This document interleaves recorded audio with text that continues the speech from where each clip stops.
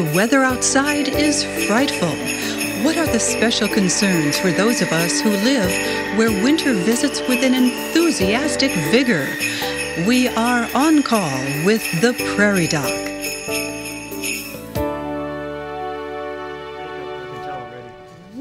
Good evening and welcome to On Call with the Prairie Doc. With below zero temperatures keeping us stuck inside, seasonal affective disorder and the cold and flu season are reaching their peak. And we're having rapidly changing weather that can affect driving conditions or even our safety walking down the sidewalk. With all this, it is even more important to take steps to stay active, safe, healthy. Tonight we discuss everything dealing with winter health, and feel free to call and ask questions about anything. This is an Ask Anything of our panel. Stump these people. See if you can get them a question they don't know. We have a good group, has a wide breadth of knowledge to answer your questions.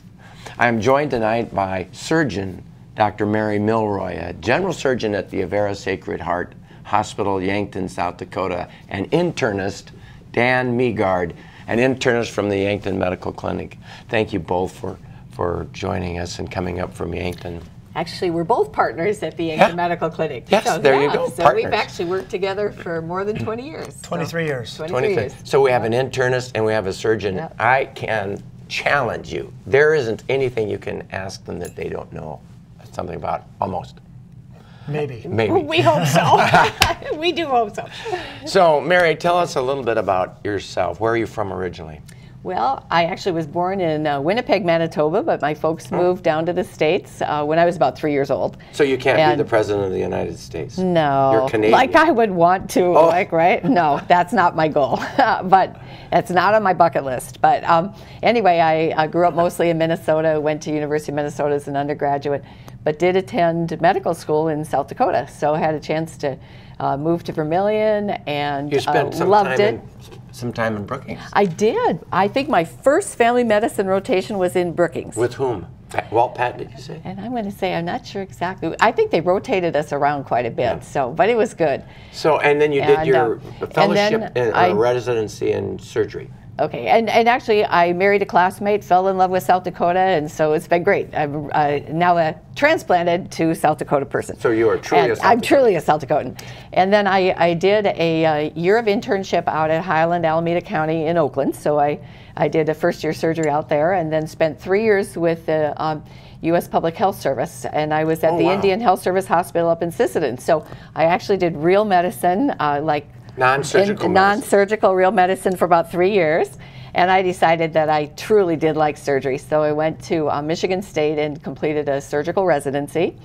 Stayed and taught there for 2 years on the faculty, and then really wanted to move back to South Dakota. I was done training, wanted to move home, and actually Yankton was about the first place we looked, and I must have fit because I've still been there 23 years later, so it's been good. And you evolved as a general surgeon into breast surgery. Tell us a little bit about that. Yes, I found that as I was practicing, many women did want to see me. I think when I moved to the state, I was only the second woman general surgeon in the state. Women really wanted to see me when they were having issues with their breasts or their mammograms. And at the time, I also had a small family, and so it was more of a clinic practice than regular general surgery. It didn't have so much trauma and things. Yeah. So I found that it was a wonderful fit. It was something I enjoyed doing. It seemed it was something that women appreciated, and it fit very well with the family. I mean, earlier we talked about stereotactic surgery and all those localizations of lesions and so on and so forth. It just amazes me that what we can do now with breast cancer. Amazing. You know, I often tell some of the pre-med students and the medical students, you know, so much of what I trained has completely changed. You know, when I started, and I'll have to tell you a story. This is, when I started, one of my first times in residency, we were still doing, if a woman came in with a lump, mammograms weren't done as much then, a woman would come in, she would sign a consent that was for a biopsy, frozen section, possible mastectomy. Yeah. So sometimes we would give women a general anesthetic, they would go to sleep, they would wake up not knowing if they had cancer, had they had a mastectomy, what happened? And women would be tearful in the recovery room. Yeah. What happened to me? Yeah. You know, nowadays we want our patients to be active participants in their care and their decisions. Yeah. And I look at that and I think, oh, wow, Made a change. that's not the way we do it now. I said, when I look now, the majority, well, the good news is that the breast cancer mortality rate has gone down almost every year now for 2 decades. And that's due to a couple different things. One is early diagnosis. I mean, I think people are more aware, they have mammograms. It also opens avenues to have lumpectomies. The majority of my breast cancer patients don't spend one night in the hospital. They have their lumpectomy and go home. And the radiation, they don't lose their breast. They don't lose their breast. They can have radiation, they save their breast, they have a better outcome, it's great. Also, some of the advances in diagnosis, we do so much of it by image guided, where you can have a small office procedure versus going to surgery for a biopsy. And then some of the major advances in some of our medical oncology, between kind of the early diagnosis and that, it has made a dramatic change. So things are better. We're not perfect yet, and the goal is no deaths, but it's marching the right way. Right. It's an Ask Anything show, so call us at 1-888-376-6225 or email your questions to ask@oncalltv.org. So Dan, you're from where originally? The big city of Sherman, South Dakota. Sherman. You're familiar with Sherman? No, I'm not. No. I don't remember where Sherman. I've heard that. Sherman is about 3 miles north of Garrettson. The bigger city. The big city of Garrettson. But I went to the metropolis of Del Rapids, the high school. And from there, I went to... Are you a farm kid? I'm a farm kid. Grew up on the farm, and actually we showed cattle and hogs all over the upper Midwest. So I very much was about that far from becoming a farmer. The only son of a farm family. And then and you disappointed them. In many ways. This is probably one of the few, maybe the only profession I could go into. Maybe veterinary medicine would be the only one that would be considered an option that would be acceptable. But then I came up to campus here at SDSU. And Go Jacks. I was a rabbit for 4 years. And then went to USD to medical school. And then 3 years at the University of Missouri for residency. Oh, yeah. And then after residency, I worked as a hospitalist, or at that time would be called an intensivist. Yeah. I worked in an ICUs in St. Louis for 6 months. Oh wow! I bet that was a great job. That was very interesting and very intense. We did bypass surgery, so I would take care of post-bypass patients, immediately after their surgery, and all kinds of other things in an intensive care unit.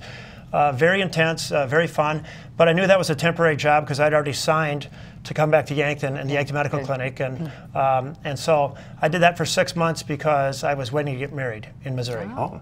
And then you dragged that poor woman back to South Dakota. Drug her back here to the beautiful weather and the nice people. Yeah, I did that same thing to a Floridian, the poor lady. Scratch marks all the way from Florida. I'm sure. I think I passed him on I-29 actually on the way up. So do you do any hospital work now, or are you mostly outpatient? We have what I would call an infancy hospital program in Yankton. We have a 12-hour hospitalist program. Which just doesn't have enough physicians in it yet to take care of all of our patients. So I still do both inpatient and outpatient medicine.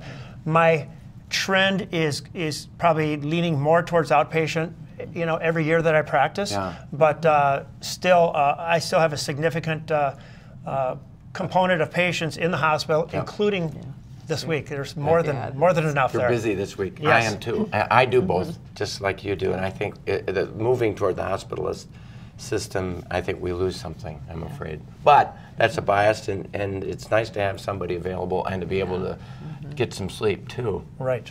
We talk about the flu, arthritis, psoriasis, etc., but often a disease can show itself in different ways. Pneumonia can arrive in a variety of forms, and it's important that we know the variety with which we are dealing in order to provide you effective treatment. Well, I've been in practice for almost 29 years after residency, so I had a number of interesting cases here and there. One that's most recent that I remember, it was actually a family member of one of our office staff, and he works as a welder and a machinist, so he's pretty heavy-duty guy, and he'd been ill for a week, and of course didn't come in until he was all but passing out and had fever and chills and was extremely weak and dehydrated and was really ill, and had respiratory symptoms, and he was starting to get jaundiced, and he was very ill. So we put him in the hospital. He had a pneumonia, which was somewhat atypical. It had different areas of involvement, not just one local area. And so we put him on our, we usually start with a shotgun approach, where you put on multiple antibiotics to cover pretty much everything until you figure out what it is. You do cultures in the meantime to figure out what it is, try and culture sputum, culture blood, culture whatever you can to find out what the organism is, and we did that, but that takes a couple days or a day or two. And we also involved infectious disease specialists, which we do now via telemedicine. We use an interactive video setup, and they can interview the patient, and of course some of it is secondhand, they get information, but they assisted and ordered some other tests too. And anyway, what it turned out to be was a case of Legionella, or Legionnaire's disease, which we don't see very often at all, and certainly don't in our part of the country. It had, it was originally described at a Legionnaire's convention, or Legion convention, where they had contaminated airflow, ductwork, and got it through that type of infection. But we couldn't pin down how this individual got it, but very interesting. But our initial antibiotics got him started getting better, and then we got more focused when we found out what it was, and he recovered uneventfully. So it was a good case.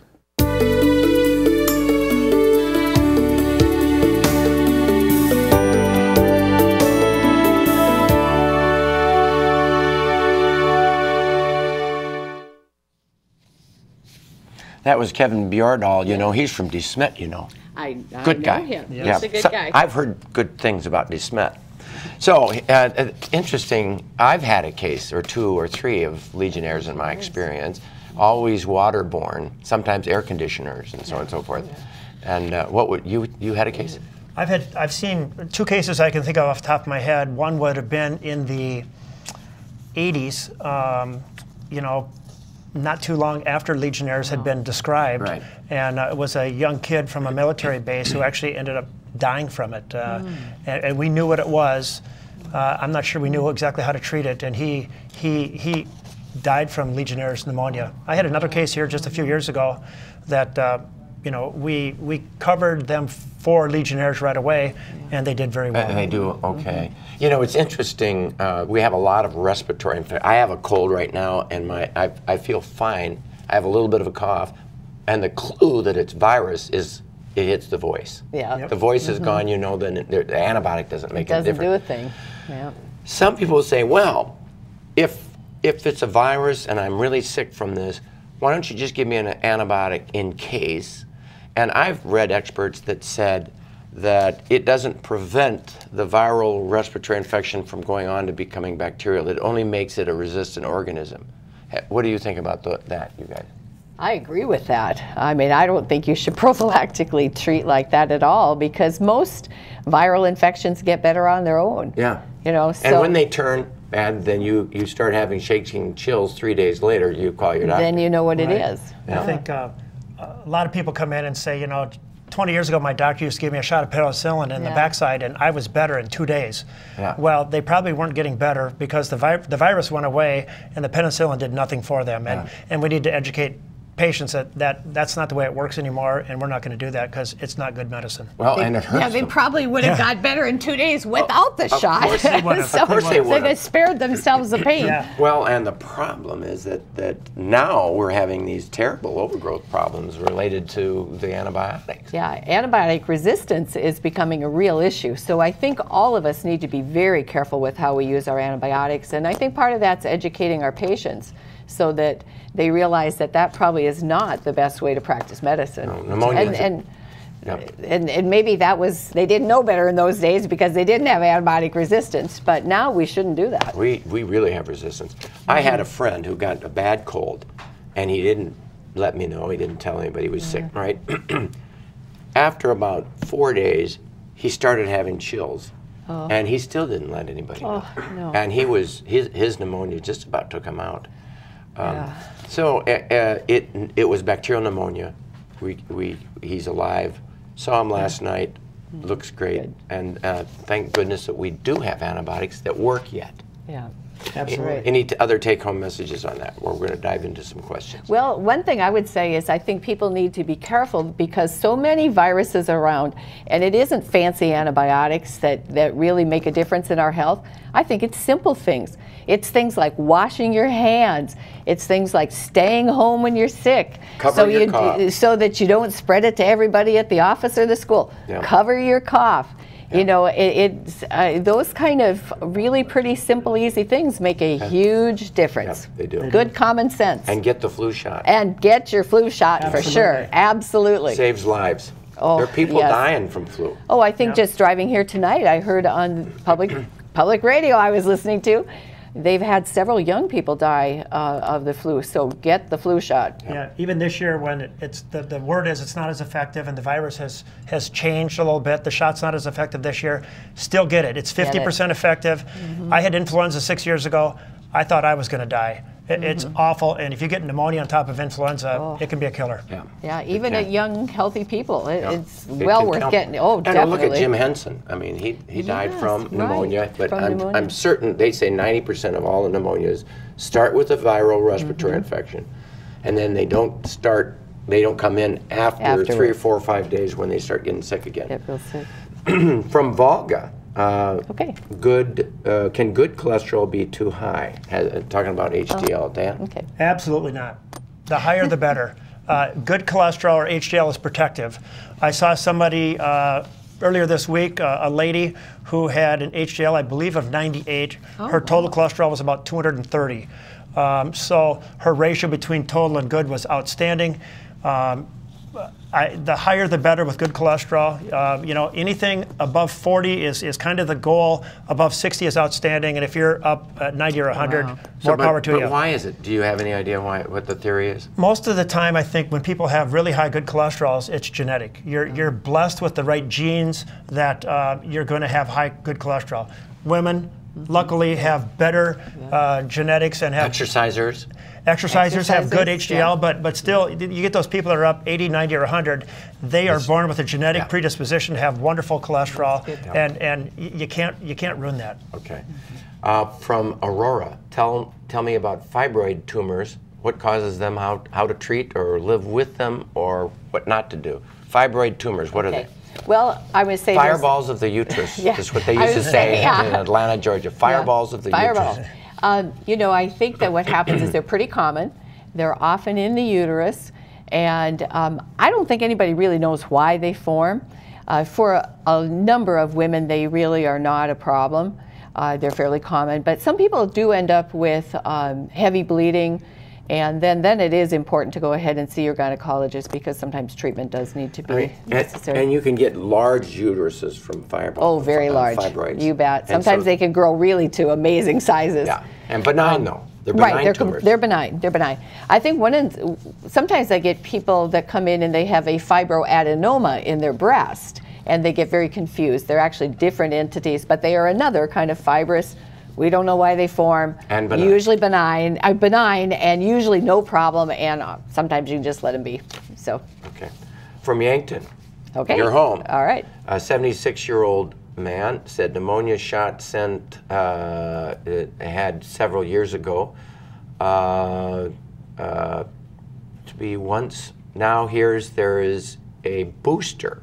Oh, a pneumonia shot. Pneumonia shot. So tell us about pneumonia shots, Dan. And there is new word about Prevnar, which is the other pneumonia shot. Right. Pneumovax and Prevnar, and shingle shot. So hit us on all three of Well, those. let's start with the two pneumonia shots. The Pneumovax, or a 23-valent pneumonia shot, has been around a long time. Oh, I don't know. It's been longer than I've been in practice. I'd say 30 or more years, Yeah. Rick. I remember when it came in. So Yep. yeah, about 30 years. 30 years, and it's the recommendations regarding that shot. I've been in Yankton 23 years. The recommendations changed 3 times in the first 5 years I was in Yankton, and since then, the last 18 years, it's basically stayed the same. A second shot, which is a 13-valent pneumonia shot, has come So out. it covers 13 different pneumonia. 13 strains of pneumococcal pneumonia, which is the most common type of pneumonia, versus the old shot was 23 strains. Right.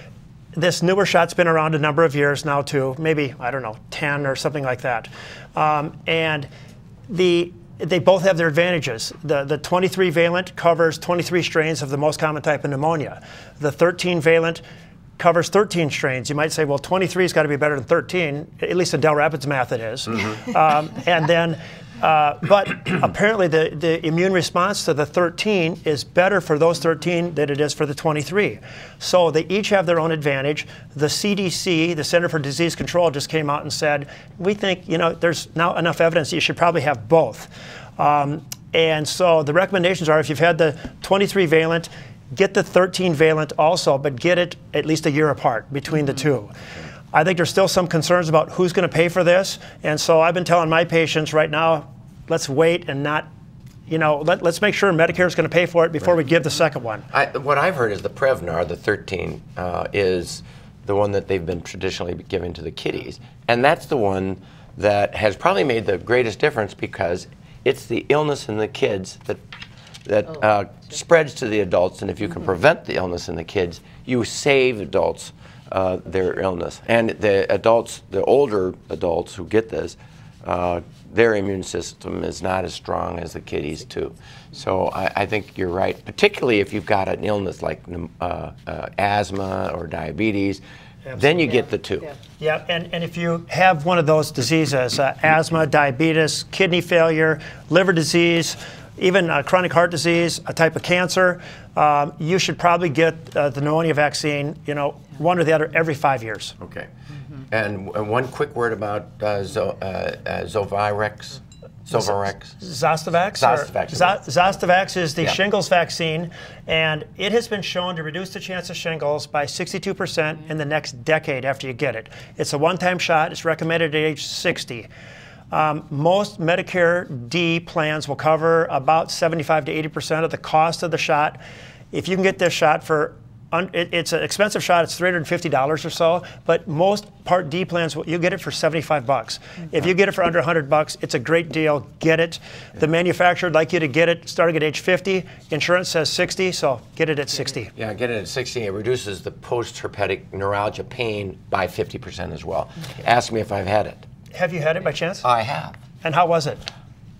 Well, I've not had any shingles, so I'm glad. It was wonderful. Are miserable. Terrible. I had my shot too, so I don't want to. I've seen enough patients with shingles that I don't want it. Don't want to go there. I don't want to go there. The effective treatment for some diseases isn't a pill or surgery. The proper course may be as simple as a pair of socks. I had a sore on my ankle, right at the ankle bone. They called it an ulcer. Anyway, it got to be just like a hole the size of my fingernail, and it just wouldn't heal. Well, finally, Dr. Holm, after probably a couple of years, said, let's try support hose. So we started with support hose. It took a while, probably 2-3 months, but all of a sudden it started healing up. And I haven't had any trouble since, but once in a while I feel like it's a little bit tender there yet. Then I got varicose veins. That's another reason that I wear these. And it's so comforting. Before I had the restaurant, I was on my feet probably 16 hours a day. And my calf would get so sore and tender and ache. So I started wearing them, and that didn't cure the varicose veins, but it sure helped the pain. Yeah. So, and the left foot, the left leg, that's not any problems. So It's the right leg that I've got wear the support hose for. Take your left hand down and your right hand to the side and bring that as far as you can up to towards your toes. Then you take your thumb, get your 3 fingers down, and bring it over the heel, and your sock is resting on the floor.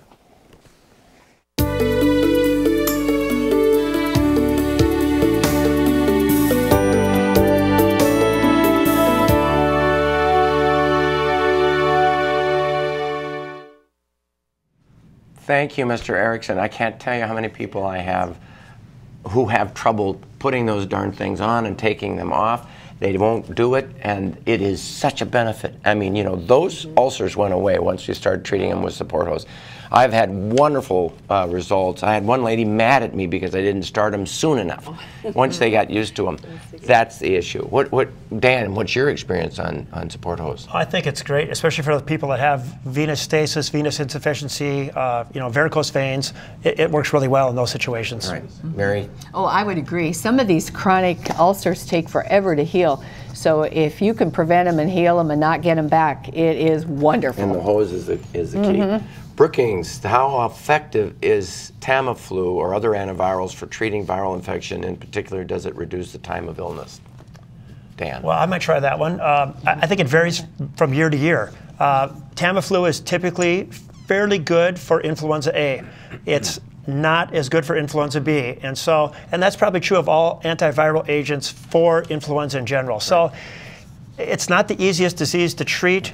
There's also talk of shortcomings in the supply this year, and so probably if you're young and healthy and you get influenza, you probably won't be treated by your doctor. No. If you're older and not healthy, you probably will. I'll use Tamiflu if they're sick enough to be in the hospital. I'm not giving it out otherwise. Yep, I think that's a good policy. Okay. That makes sense. Sioux Falls, cause of interstitial cystitis, some treatments, discuss treatment. Mary? Interstitial cystitis, you know, bladder. Yeah, you know, honestly, I don't do a lot with the bladder other than, you know, if I have a patient that's having much trouble with that, I usually have them see a good urologist because it can be a miserable problem, but it's not one that I really do much with. Okay. Dan? Do you do much with that? Or? I've had a few cases. You know, typically what works best is intra-bladder infusions of some medicines you can actually give in the bladder that work fairly well. One I think is called Elmiron, but I once again, I don't have a lot of experience with it, but people can be really miserable. Really miserable with that. I've had one patient who was so miserable they just took out her bladder and made a bladder from a pocket from her colon. Sure. And or small intestine, I think is what it was. That made a lot of difference. Here's mixed martial arts promoted by Sanford Health. Is this okay? What do you think of mixed martial arts? Certainly not an expert on that by any means. You know, I think that any type of physical activity like that, you know, there's always a chance to get hurt. It's no different than football without pads, I think. Yeah, well, Mary? And you know, I'd say if you find an activity, a physical activity that you enjoy, go for it. Yeah. It's great. Get up, get moving, it's good. I've heard a lot said about Tai Chi as a perfect thing for an elderly person, for example. But the most important thing, I think, is that you stay active, that you're going, that you get out of the igloo, that you unless you're sick. Get off the couch. Get off that darn couch.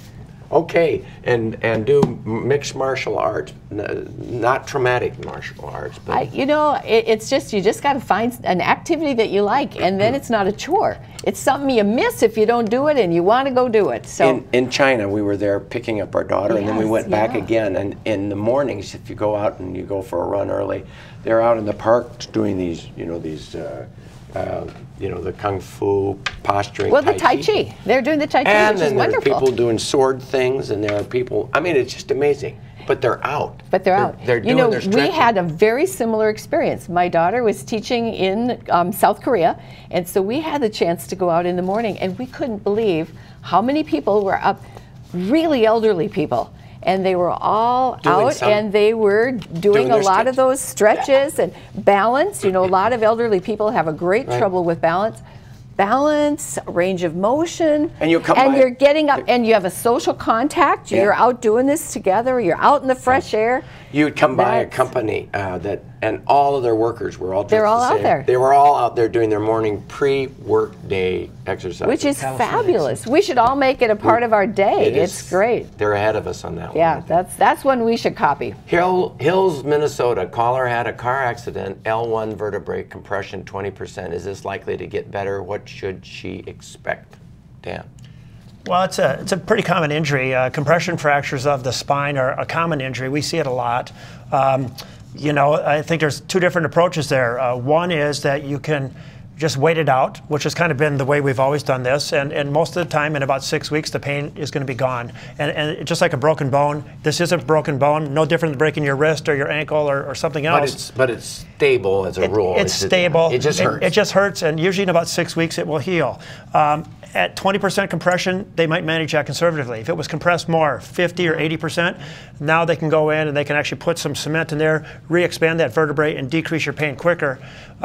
You know, and to the tune of $30,000 in a risk. That's the only other thing. Yeah, and at 20%, they're probably not going to want to do that. I would manage that conservatively. And try to stay moving. I think the most important thing is they go, oh, I've collapsed a vertebra, I can't move, it hurts, and they don't move, and then they have pain forever. Yeah. If you get moving, it's like pelvic fracture. You got to get them moving. Moving.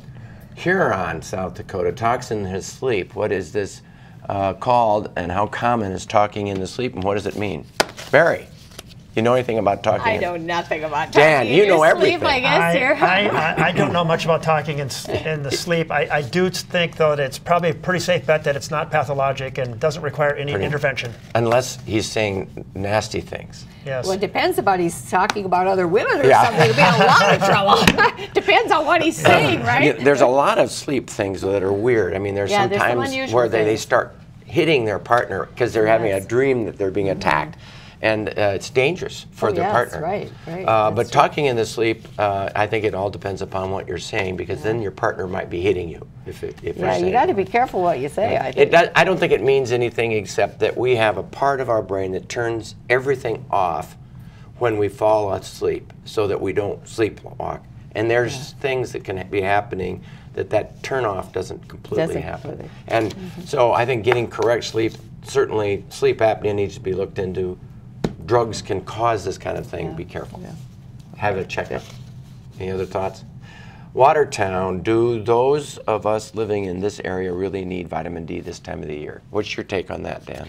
Absolutely. Yes. I went to a conference a few years ago, and there was a vitamin D expert there from Boston, and he gave an hour lecture on vitamin D, probably the best lecture I've ever heard.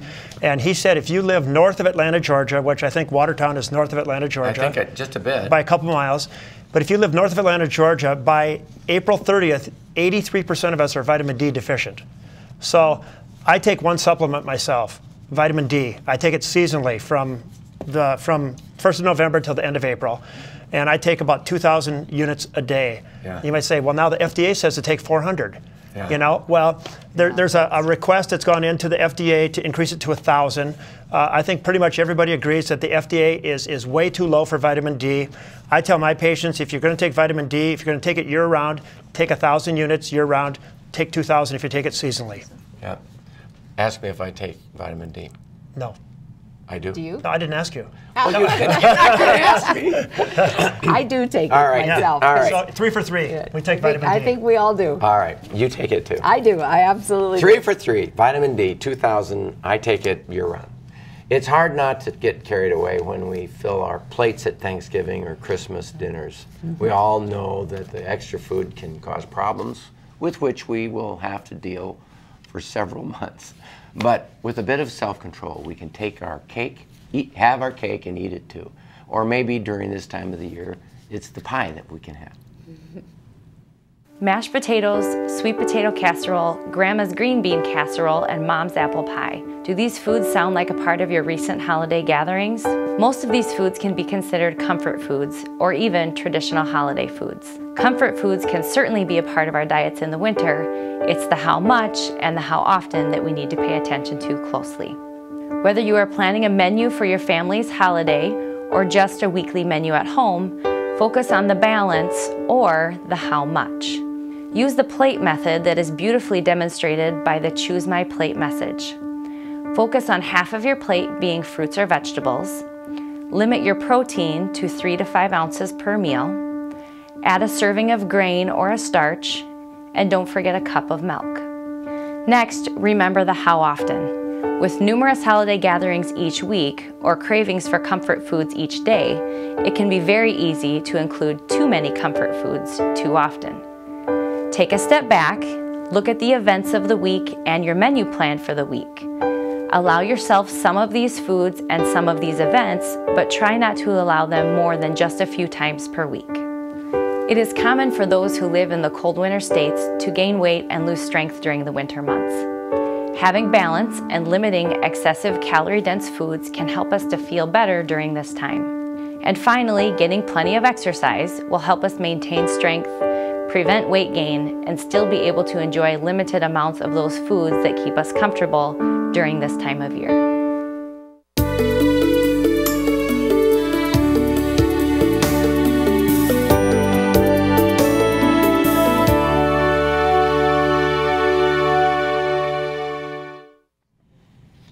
Thank you, our dietitian, Katie Vanderwall. What a plus she is, and the balance is the most important thing. And that's interesting. We only gained 1 pound, not 5 pounds, they said. Of course, a lot of people talk about loginess. And I guess my answer to them is eat those festive days, but make sure you also exercise. What's your take home on all that food this time of year, you guys? You know, I think an idea is moderation. You don't need 4 helpings of something, or, you know, just take the foods that you like and enjoy it. I mean, it's part of the holidays, but maybe just portion control and keep moving. Yeah, so. Dan? I agree. I have been one that's probably eaten as much as I've wanted for, I'm now 52, for 50 years. I think I could eat anything and eat as much as I wanted. Now I realize I can't do that anymore. And so I'm learning moderation for the first time in my life. I've always had to have moderation since college. I really grew. And the clue that I've done lately that has helped me is I've filled the plate with smaller amounts and with the idea that I can come back. And then take your time, and then you go, I'm full. Why would I want to go back? So you don't just dump it on high and then eat it all and then go, ugh. One other challenge we're doing right now at our clinic is called the Healthy Hydration Challenge. Yeah. And the challenge is just to drink more water in the course of a day. And I've actually really tried to incorporate that into my day, and I have noticed that I'm not as hungry. I drink more water, I trick my stomach into thinking it's full, and it is, of something that has 0 calories. Yeah.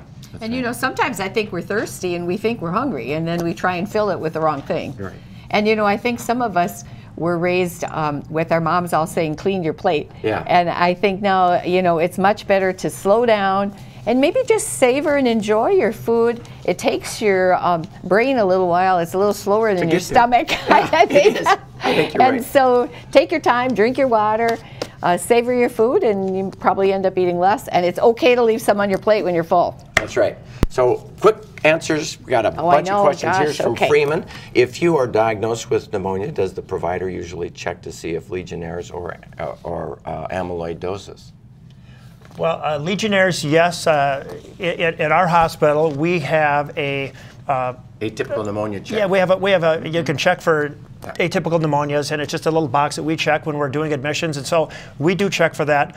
Amyloidosis is very rare, and we would not check for that unless we were, you know, we couldn't find anything else. Right. There's clues that generally pop up. Chest pain while shoveling during the winter season with shoveling snow. Do we have any clues about shoveling snow? People go after shoveling too hard, don't you think? I mean, what's the story about shoveling snow, Dan? Well, certainly it's a big risk factor for myocardial infarction or for angina or myocardial ischemia. And so for people that are little couch potato-ish and not very physically active, if you go out and start shoveling 8 inches of snow, you're doing a stress test like you would at the doctor's office, except the doctor's not there. So that's right. You got to be careful when you're shoveling snow, especially if you're not used to doing any type of that kind of physical activity. Right. If you're not in shape, don't do it. Exactly. Mary, any other take-homes? And I would say too, if you start having some chest pain, don't just be a macho person and keep staying out there. It's time to make a call and go to the ER. Exertional chest pain. Yeah, that's right. serious. That's it. Anything about carbon monoxide poisoning this time of the year. I had a patient this week whose dad died of carbon monoxide, and what had happened is a bird had filled the chimney, and the mother got sick because of the carbon monoxide. She went to the hospital, the kids went to the neighbors, and he died.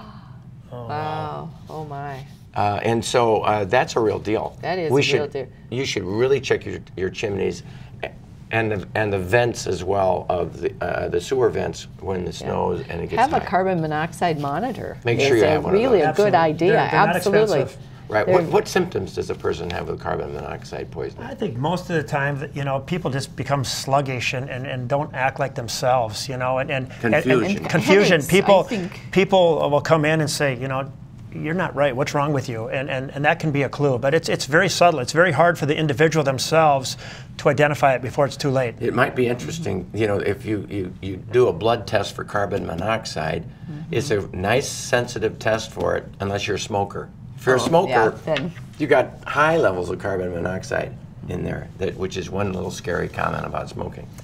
Here's a Brookings 71-year-old aunt with pulmonary fibrosis. Normal age of onset. Please discuss pulmonary fibrosis. Mary, are you a pulmonary fibrosis person? Do you understand that one? Dan does. What did he? Well, pulmonary fibrosis is it's a fairly common disease. It's basically hardening of your lungs. It's where your lungs become very dense and scarred and they don't expand. And it could occur for many reasons. People who've had multiple cases of pneumonia, for instance, could get pulmonary fibrosis. People can get it because of something they've inhaled through their career in their job, or it can be idiopathic, which means we don't know. And it's a not uncommon. It's a tough problem to fix because we don't have any good medicines to make it better quickly. No, and it's different than the asthma because they can get the air out. Asthma, you can't blow the air all the way out. It takes a long, long, long time. They blow out fine, but it's just small volumes. And you can diagnose it because it crackles like cellophane. You can hear it with the stethoscope very easily. Yep. Worthington, Minnesota caller read an article saying that eating processed meats like bacon can cause pancreatic cancer. Any truth to that? I don't know that I've seen an article specific to that effect, but I think any meat that is smoked or cured is probably not as healthy as one that is fresh. I think that's a great answer, Mary. I think that's true. I think that they say that many of our cancers that used to be so common, such as gastric and that, as our diets have changed and we eat less of that, I think some of those cancers have gone down. So I think there is an association with that. I think there is too. I've heard that. Winter, 72-year-old male suffers from sinus trouble, hay fever year-round, often worse in the winter. What can he do? I think steroid nasal sprays is a wonderful thing, and it's now over the counter. I prescribe a ton of that stuff. That's probably a good too. idea. And I have people that take it year-round and have for years. But yeah, it sounds to me like the problem is the underlying, allergies are the underlying problem that predisposes to the sinus infection. Here's another pancreatic cancer. One of caller's parents died from pancreatic cancer. Is caller at risk of this? Is it a genetic risk factor for pancreatic cancer? There are certain gene conditions that do have increased risk of pancreatic cancer. I would say most of them probably are just, something that we don't really understand why pancreatic cancer is there. But there certainly is some genetic things. There are some genetic neoplasia things. Yep. Yes. And it runs with what? Thyroid disease, parathyroid diseases, pituitary abnormalities. When you see those things, kidney stones. But much pancreatic cancer would be a cancer that it's like the 6th most common cancer, but does not have the genetic predisposition that colon, breast, or some of the other prostate cancer would. Those three, I would think much more about family history than with pancreatic. That's a great discussion, great answer. Brookings, what is the urinary sphincter paralysis? So the sphincter is the thing that closes off, and when they lose the sphincter for there's a lot of reasons, they have urinary incontinence, and there's not much to do for it. It's hard to fix. It's a tough problem. They can go in and try to surgically recreate one, which is done sometimes after men that have had prostate surgery that have this problem. Yeah. But that's about the only situation I'm familiar with it occurring in. Well, and if you have paralysis, I mean, if you lost the nerve to it, You have to figure out why did they get the paralysis, and that's a tough problem. Yeah, I think, just catch it and live on. I mean, it's not the end of the world. Yeah, there's a lot worse things that you'd like to. Yeah. Just put a pad on and go out and hang with friends and not worry about it. That's easy for me to say, but I do think that staying in the igloo and being afraid of that is a bad thing. Caller, blood pressure is quite variable, has been put on medication, and now his blood pressure is too low. Now, I get that a lot. Yeah. You treat the high, and then it goes Yeah. too low. And what do you any comments about that, you guys? Well, I think it's not an uncommon thing. Certainly as we age, the pulse pressure can increase, and the pulse pressure is the difference between your top number and your bottom number. On most people, it's about a difference of 40. And as that number increases, and as we age, that is more likely a problem where that bottom number gets too low, especially, and then you become symptomatic. Right, and their vessels get stiff, their heart stiff, and then when you lower that top number, down they go when they stand up. You're much better off letting the pressures go high. I think they've adjusted some of the levels They that have, are recommended because of that very problem. Because let's let some of our elderly people run a little higher rather than run them low and have them fall and break a hip or something. Well, it's not good. The risk of the hypertension is milder dementia and strokes, and we know that it occurs, but we know that years and years and years to happen. Yeah. It's not going to happen overnight. And falling and breaking a is hip, a big problem. slamming your head against the wall or floor, that's not good either, is it? That happens quickly. That happens pretty quickly. Yankton, pretty fatal. Pretty fatal.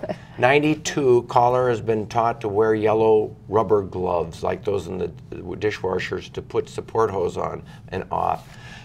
Our advisor, Mr. Erickson, doesn't use those, but I have advised rubber gloves to help put those hoses on because it gives you a better grasp. Either one of you had experiences with that? I have not. It's made it easier for this experience. Whatever you need to do to get Whatever works. Wear those hoses. Wear them, whatever works. Baby powder can help put on support hose. Hey, how about that? Like it. Yeah. Caller has rheumatoid arthritis without nodules and has a harder time finding shoes that are comfortable. Any suggestions? Certainly, they can, for diabetics, we make diabetic specific shoes, and they can actually mold the shoe for you. And you might go to a place that sells diabetic shoes and just say, hey, can you mold the shoe for me? Because I'm having a hard time finding a shoe that fits me in the regular world. I think finding diabetic shoes for rheumatoid arthritis is just exactly the right answer. So we've got just a half a minute left. Take-home messages. Wow. Mary? I'm going to say it's a beautiful South Dakota winter, and it's good to get out and enjoy and be with your friends and just keep active. That's our theme. There you go. Dan, I've just got word. We got 30 seconds. Uh-oh.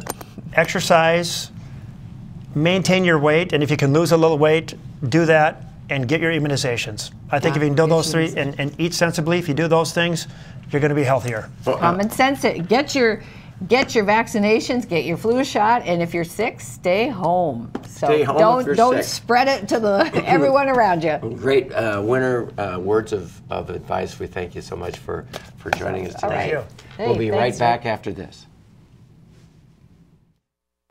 But what if Mary comes out of the coma? I will forever be with you, even if she walked through that door right now. How's it going?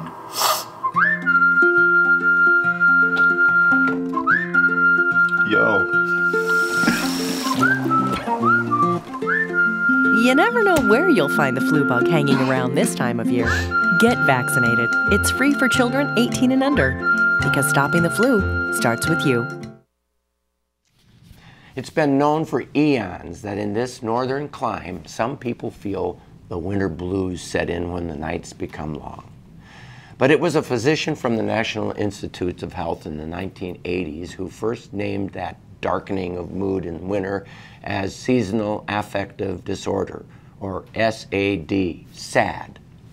Paradoxically, with the holiday season, mood can significantly sadden in 5 to 20% of us, depending upon somewhat on how northern your exposure may be. Some people are just minimally affected, but those with a major depressive illness or manic depressive condition may be severely impaired by seasonal change. Certainly those who socialize poorly, move less, live in darker places, and hibernate indoors are at much higher risk for wintertime blues. The theory is that long nights alter melatonin and serotonin brain chemical levels, changing our biologic clocks. Some experts think SAD is a reflection of thousands of generations when food was scarce in winter, making it necessary to turn down and do less. It's not hard to believe that body juices and thus mood can be influenced by light. Just think how poinsettia leaves turn red or the Christmas cactus blossoms as our winter sets in. Maybe it's not wrong to settle in on your favorite couch in front of a warm fire, wrapped in a throw, engrossed in a good book with a hot cup of your favorite winter beverage. Maybe even snatch a nap. Perhaps we should allow ourselves to take a little time to recharge before the excitement and high energy of spring and summer. But we cannot forget how physical exercise every day keeps the doctor away. Winter without exertion means a springtime of weakness and injury. We must keep fit, even during the winter weather, and even if that means exercising indoors. I read one report that those living in Iceland do not struggle with SAD. It's thought their lifestyle of rigorous outdoor winter physical activity, exposure to winter sun, and diet of vitamin D saturated fish is the tonic that prevents sadness. For those who are possibly harmed by a bad mood brought on by the darker winter season, you might benefit from the Icelandic attitude of regular exercise daily, plenty of early morning light, outdoor sun when possible, and a diet that includes enough fish and vitamin D.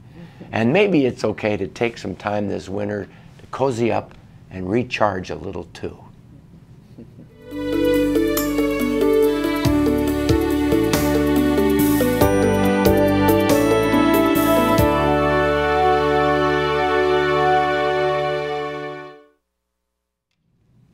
Well, this brings us to the end of our show this evening. For more of this discussion and answers to the questions we didn't answer during the show, join us for After Hours by going to our website, oncalltv.org. I sincerely thank our fantastic guests tonight, Doctors Mary Milroy and Dan Megard from Yankton. Thank you very much, both of you. Thank you, Rick. Writer John Steinbeck knew why we have seasons. What good is the warmth of summer without the cold of winter to give it sweetness? And until next time, stay healthy out there, people.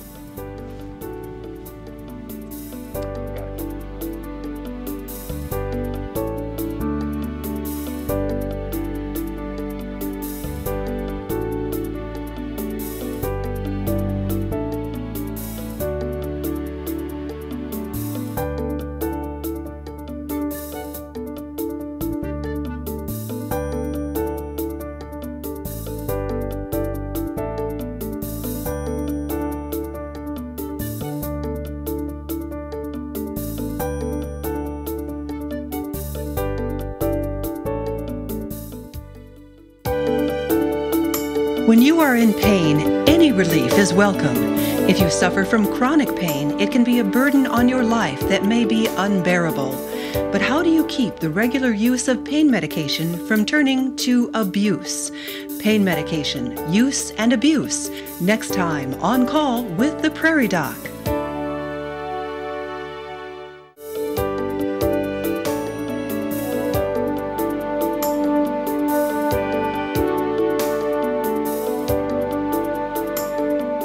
Funding for On Call with the Prairie Doc is provided in part by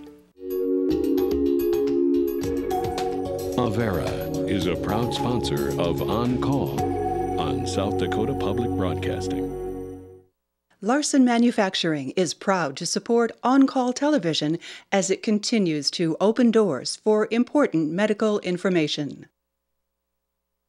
And by the South Dakota Foundation for Medical Care, the Medicare Quality Improvement Organization for South Dakota.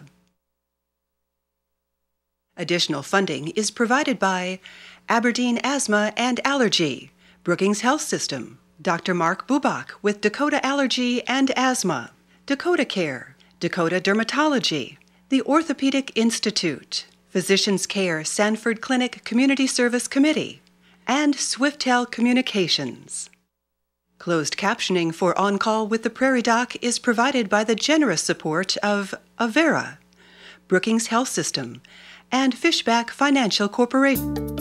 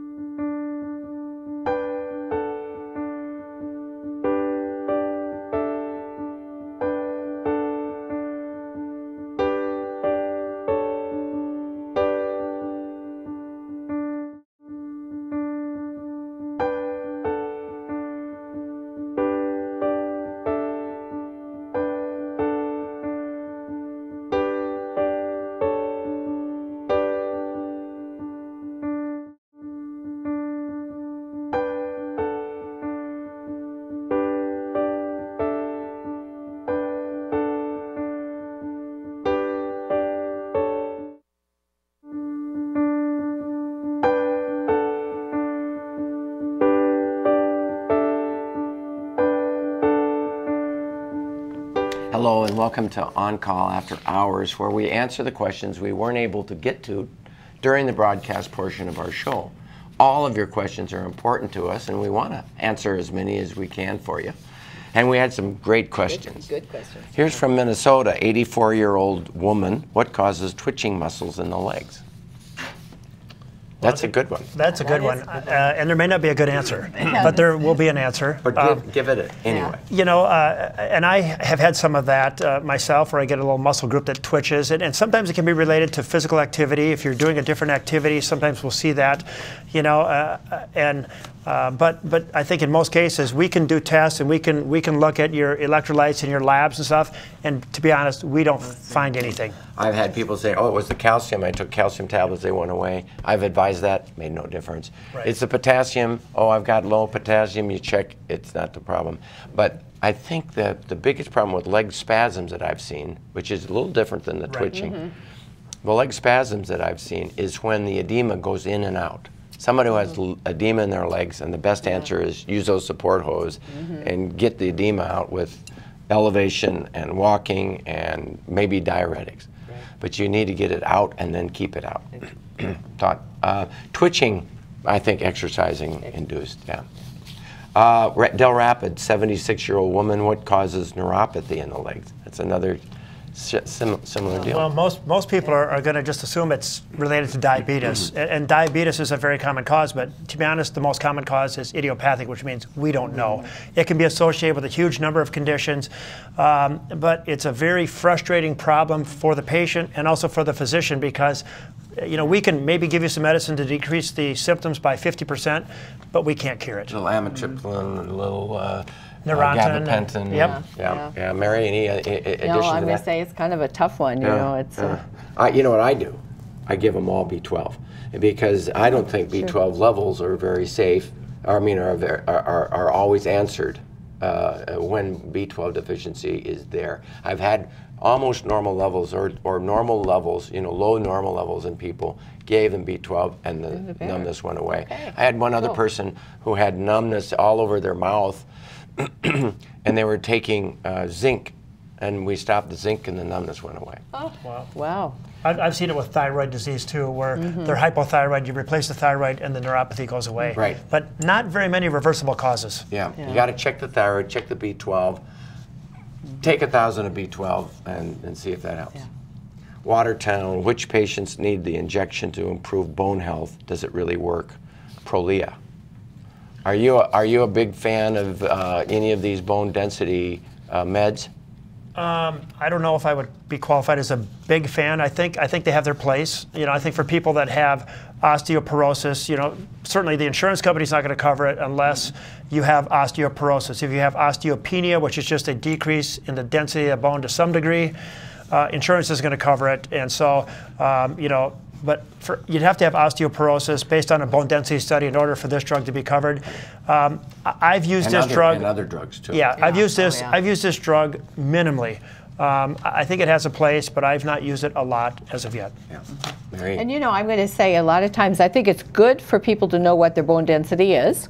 And that, we've been really kind of talking about exercise, but I can tell you, if you do some bone loading exercise and you take some calcium and vitamin D, maybe you don't ever need that stuff. Yeah, so keep on top of it. When it is just maybe some mild change, it's bone loading, and it's that stress on your bones that strengthens them. And it's for with good calcium. And I think what's happening is, so many people nowadays are, drinking a lot of soda pop, and they're not having milk and water, and it's leaching it out of the bones. And so I think dietary and exercise goes a long way with that. Yeah. And it starts for women, starting a couple years before menopause is where the bone density just takes a dive for the worse. So that's when women, because this is a bigger problem in women than men, that's when women really need to be aware of their bone health is, within a couple years of menopause is take control. Why would you take a pill when it's the exercise that makes the difference? I totally agree with you. And drink your milk. Drink some milk and calcium and not so much soft drinks. Yankton, 55-year-old caller, is uninsured and has lupus. He does research on the web trying to help himself and reduce costs. Any advice about lupus, either one of you? Well, lupus is an autoimmune disease, and it can affect everybody differently. It affects a lot of different organ systems in the body, and it's very varied from one individual to the next. There can be lupus that involves only the skin, but there can be lupus that involves internal organs. Specifically, it likes it likes joints, it likes some other internal organs. It can affect most anything: your brain, your kidney, your heart. Yeah, so it's a tough disease, but very similar to, let's say, cancer, in that there can be very mild cases of cancer, there can be very severe cases of cancer, and lupus has a huge spectrum. The treatment would be based on where you lie in that spectrum. Right, and those I try to define as well as I can, and then I hand them to the rheumatologist because it's a cutting-edge, advancing thing. It is, and a lot of different drugs they can treat with, but most of them are very expensive, which may not be an option for this caller. That's right. But even that, I think it's good to, don't just do it alone. Work together, partner with your family physician, your primary care provider, to make sure that you do have good ongoing kind of longitudinal care for that, because it is such a spectrum. They can help you look out for some of the danger signs. So don't do it alone. Don't do it alone. And methotrexate, if that's usable in some cases, it's not that expensive. It's a pretty cheap option, which has been around a long time. Here's from Sioux Falls, related to early question about mixed martial arts. How do you feel about cage fighting? Is it okay for our community? That's a great question. I've never seen a cage fight myself. Personally, I wouldn't jump in a cage myself. I'd be concerned about the long-term health outcomes and the short-term health outcomes. You think of the head trauma. And repeated head trauma. You get concerned about the Parkinsonian effects of that. Muhammad Ali, all the times he was hit in the head, he's kind of the poster child for head trauma. I'd be very careful. I'm not a fan of it. How do you get rid of the cellulitis in the antibiotic? Oh, the cellulitis in the antibiotics and prednisone. Antibiotics and prednisone has been tried. How do you get rid of cellulitis, lower leg in a diabetic? So cellulitis in the lower leg of a diabetic, tough area. I would say number one, support hose. Support hose. Elevate the leg, get the edema out. Yeah, and you know, if there's truly an infection there, you're going to need antibiotics. And because you're diabetic and there's an infection under the skin, any bug that you can imagine is possible. For a non-diabetic, you're going to think of bugs that are on our skin, staph and strep. But for a diabetic, any bug that you can think of is a possibility. So it's a much more difficult problem in a diabetic than in a non-diabetic. I would say the biggest issue is to get the edema out. And the way to do that is wrap with ACE wrap, support hose, elevate, diuretics, anything and everything to get the edema out, because if you get the infection set in, and the only way you're going to get that antibiotic in there is get that edema out. But that's hard for people. Yeah. Here's the last question from Vermilion. How often should a woman get a mammogram after the age of 50? Okay. Mary. All right. I'm going to say there's probably some controversy about how often to get mammograms. Most people do believe that every year is what most of the national organizations here. I know there's some places that go every 2 years. But I would say most of the national organizations in the United States are still standing by the yearly, although I will say that there are a number of national organizations that have task forces examining that right away. I mean, right now. So I think it's a moving target. I would say stay tuned. Right now, yearly is a good idea. But I know that both the American Cancer Society and the U.S. Preventive Service Task Force are forming, they have groups working on it right now, so kind of stay tuned. They're looking at the evidence right now. I think the ACP came up with every other year if you've had negatives after a period of time. How about after 70? You know, I think that's a judgment call between you and probably your primary care provider.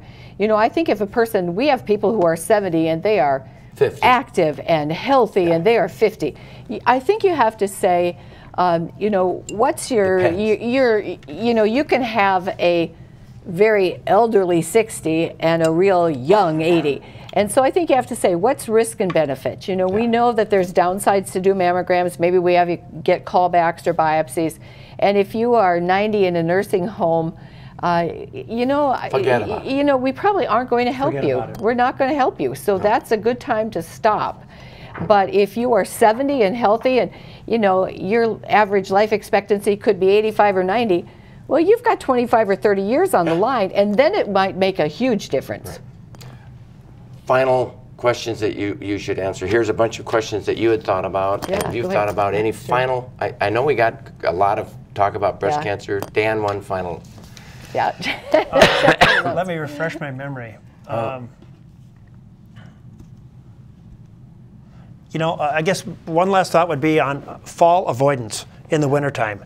You know, and I think probably the most important thing is we've all had this beautiful ice storm here in the last few days that covered all of eastern South Dakota. And I went out, we had a bunch of kids that came to our house last night. I told my son, let's go out and chip the ice off the sidewalk or the driveway. And I think I about fell down 3 times, you know, trying to do that. So the main thing is wear appropriate shoes, something that's got a rubber base that you're not going to slip on. If you don't normally shovel, don't begin in a storm. Hire the neighbor kid because they're going to do it for $20 and they need the money anyway. Right. And if you use a cane, make sure you have your cane when you're out there, and make sure you replace the tip on the cane. And then when you come in the house, take your shoes off right away because you might have snow or ice underneath them and you walk on a hardwood floor or on linoleum and you're gonna slide inside instead of out. And dress warmly, avoid hypothermia, avoid frostbite. So dress appropriately. And you know, any of us who've had teenagers, sometimes we know that you have to kind of check them before they leave the house. They're wearing T-shirts. T-shirts. Yes. And you know, year-round. Carry a survival kit so you got some, you know, good warm boots. You know, what if you have some car trouble? So what a joy to have you. Thank you again so much for doing this. Thank you. And thank you for joining us on our website. We appreciate all of your questions and the opportunity to answer them. Be sure to join us next week on South Dakota Public Broadcasting at our regular time and call in or email your questions, and then watch for Prairie Doc Perspective column in your local newspaper. Listen to your Prairie Doc Conversation radio show on station near you, and follow us on Facebook, Twitter, and Pinterest. And until next time, stay healthy out there, people. All right. Good. Good. Thanks. Thanks. Yeah, thank you. Are you going to Boston?